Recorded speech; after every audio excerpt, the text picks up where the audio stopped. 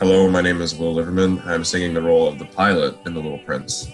At first glance, it seems like one of those shows that really stretches the imagination, which can be really intriguing for the audience to be engaged in something that's, kind of unfamiliar and new. I imagine that a lot of people probably haven't seen The Little Prince. And to me, I think it's really cool to check out, operas that aren't done that often.